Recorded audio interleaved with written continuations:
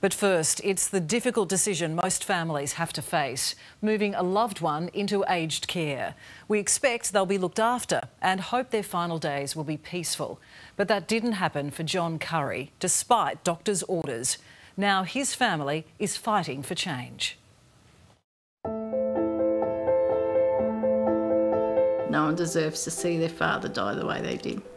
This video captures 86-year-old John Curry in the final months of his life. My dad worked in the fire brigade for 22 years. He helped people, and when he asked for help, he was refused. So... Daughter Kim Sutton is unhappy with the care her father received at this aged care facility in Toowoomba.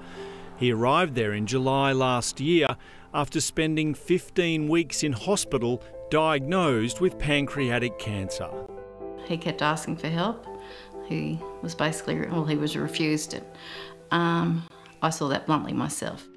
The much-loved grandfather's condition deteriorated on August 15 last year and he was transferred to the Toowoomba Hospital suffering severe abdominal pain.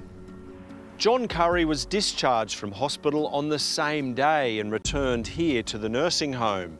Doctors had given clear instructions on how to manage his pain, but they were not followed. This discharge summary shows doctors wanted John to continue receiving Targin, a powerful drug to manage the debilitating pain. And that was never given because that discharge summary was placed in another folder or misplaced somewhere else. So my dad was living on Panadol with pancreatic cancer. The grandfather spent the next 3 days in agony. It got worse. It got to the stage he was screaming. He was asking for help. He asked the nurses. They walked past us. We rang the buzzer.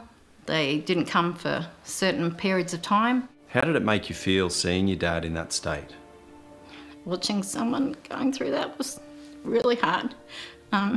Yeah, it was awful. Especially when he was refused medical treatment. He asked for help. He wanted to go to hospital.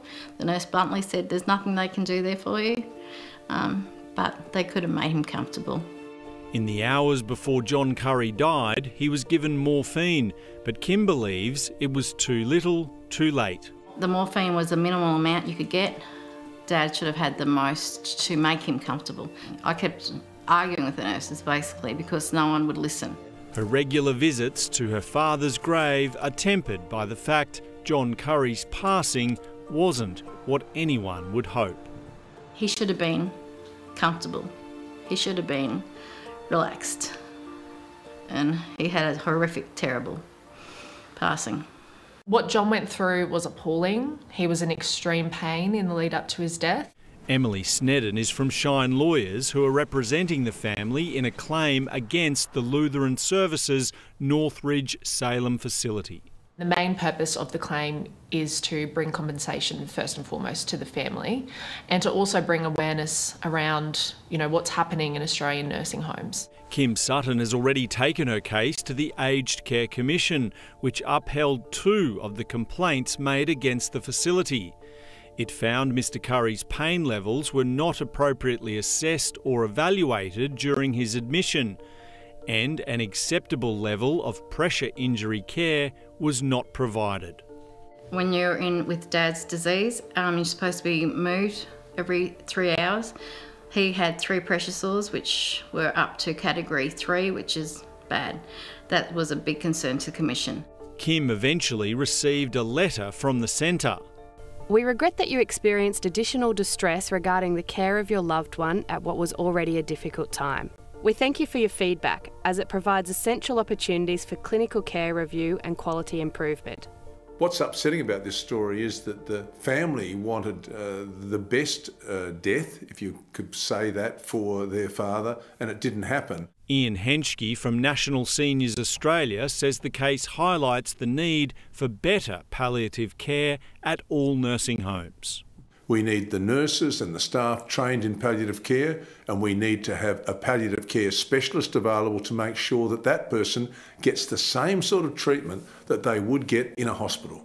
Kim Sutton wants the aged care industry to implement a policy similar to the Ryan's Rule legislation in Queensland, after a 3-year-old patient died with his parents' concerns not being properly listened to.